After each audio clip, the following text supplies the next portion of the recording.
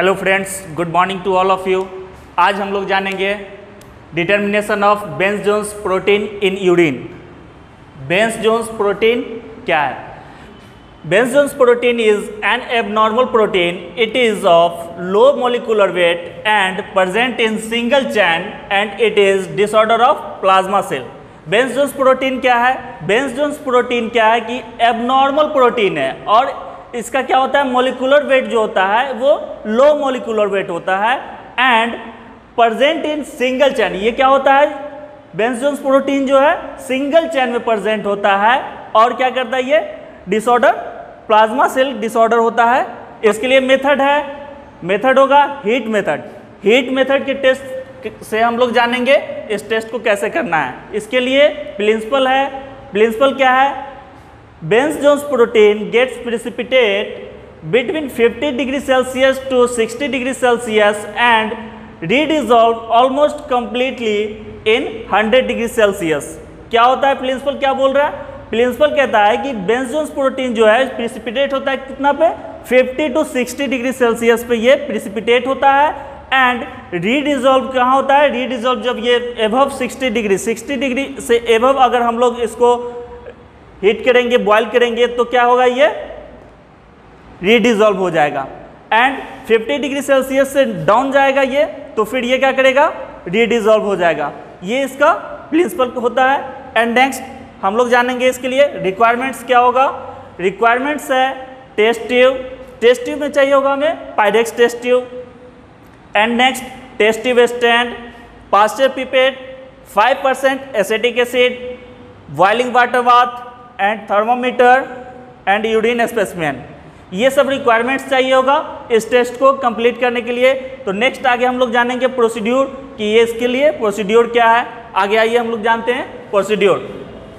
Procedure के लिए क्या है, फर्स्ट ये मेरा प्रोसीड्यूर है।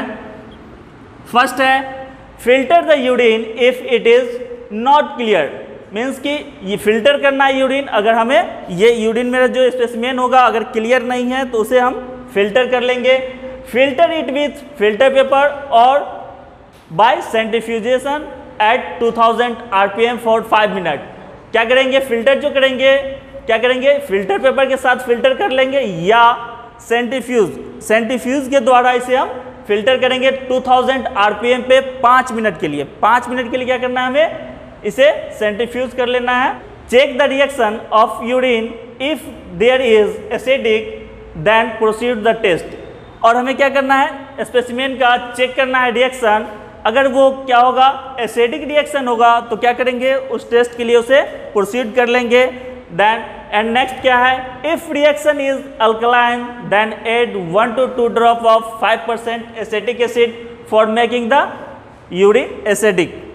नेक्स्ट क्या है हमारा कि इफ रिएक्शन इज अल्कलाइन, अगर यूरिन का मेरा स्पेसिमेन का रिएक्शन अल्कलाइन होगा तो क्या करेंगे, हम उसमें ऐड करेंगे 1 to 2 drop of 5% acetic acid, ठीक है, and making the urine acidic. Urine को एसिडिक करने के लिए हम क्या करेंगे, 5% 1 से 2 ड्रॉप एसिटिक एसिड ऐड करेंगे और उसे हम एसिडिक बनाएंगे।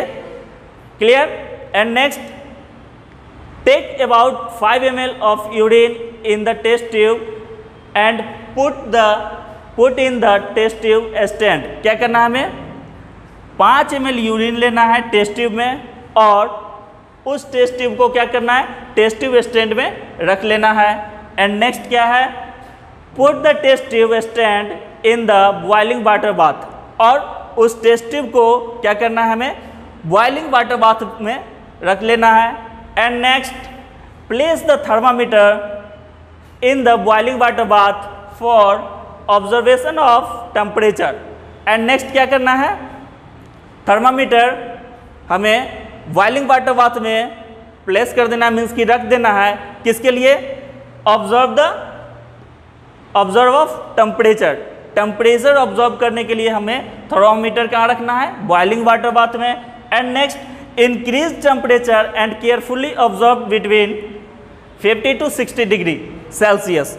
क्या करना है, नेक्स्ट हमें करना है कि इंक्रीज टेम्परेचर, टेम्परेचर इंक्रीज करना है बॉइलिंग वाटर बाथ का, एंड केयरफुली ऑब्जर्व करना है, उसे केयरफुली से देखना है कि 50 to 60 डिग्री सेल्सियस पे ही टेम्परेचर रहे, ऑब्जर्व करना है कि क्या हो रहा है। तो आगे हम लोग ऑब्जर्वेशन देखेंगे कि ऑब्जर्वेशन क्या है। नेक्स्ट ऑब्जर्वेशन, ऑब्जर्वेशन में क्या है, first if no cloudiness appear then Benz Jones protein is absent. Means क्या है फर्स्ट लाइन, फर्स्ट ये है कि क्लाउडनेस अपीयर नहीं होता है, नो क्लाउडनेस मीन्स कि क्लाउडनेस अपीयर नहीं है, प्रेजेंट नहीं है, मीन्स क्या होगा, बेंज जोन्स प्रोटीन एब्सेंट या नेगेटिव। ये मेरा फर्स्ट ऑब्जर्वेशन होगा।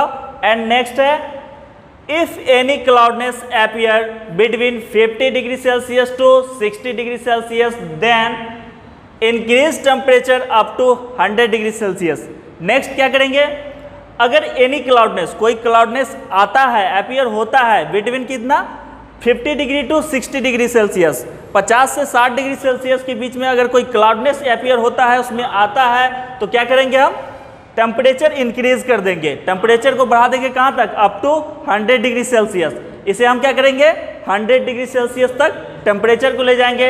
एंड नेक्स्ट क्या है, albumin will be कोगुलेज about 60 degree Celsius, then filter it through a filter paper, allow it to cool down on room temperature. If again cloudness appear between 50 degree to 60 degree Celsius, then Bence Jones protein present. Next क्या है, albumin will be coagulate about, means कि क्या बोलता है कि अगर albumin 60 degree पे अगर कोगुलेज होता है, मीन्स उसे क्या करेंगे, फिल्टर करेंगे through the filter paper. Filter paper से क्या करना है, हमें उसे फिल्टर कर लेना है और उसे क्या करना है, allow it to cool down room temperature. क्या करेंगे, उसे अलाउ करें, मीन्स कि रूम टेम्परेचर पे कूल होने के लिए छोड़ देंगे। एंड नेक्स्ट क्या है, if again cloudiness appear between 50 to 60 degree Celsius, means कि अगेन अगर दोबारा फिर हम कर रहे हैं, मीन्स कि 50 से 60 डिग्री सेल्सियस उसको टेम्परेचर ले जा रहे हैं, अगर उसके बाद अगर क्लाउडनेस अपीयर होता है, 50 से 60 डिग्री टेम्परेचर पे ले जाने के बाद अगर क्लाउडनेस अपीयर होता है, मीन्स क्या है, बेंज जोन्स प्रोटीन क्या होगा, मेरा प्रेजेंट होगा, मीन्स पॉजिटिव होगा। अगर हमारा बेंज जोन्स प्रोटीन प्रेजेंट होगा यूरिन में, तो उसके लिए क्लिनिकल सिग्निफिकेंस क्या है, कि आइए जानते हैं आगे clinical significance. Clinical significance of Benz Jones protein, तो फर्स्ट क्या है, मल्टीपल माइलोमा, मेन यही है मल्टीपल माइलोमा। मल्टीपल माइलोमा के केस में क्या होगा, बेंज जोन्स प्रोटीन प्रेजेंट होगा यूरिन में। एंड नेक्स्ट है chronic myeloid leukaemia, second chronic myeloid leukaemia के केस में बेंज जोन्स प्रोटीन पॉजिटिव मिल सकता है। एंड नेक्स्ट माइलोइडिसिस के केस में क्या होगा, हमारा बेंज जोन्स प्रोटीन मिल सकता है। एंड नेक्स्ट है लिम्फोमा, लिम्फोमा के केस में भी क्या होगा, बेंज जोन्स प्रोटीन पॉजिटिव मिल सकता है। क्लियर?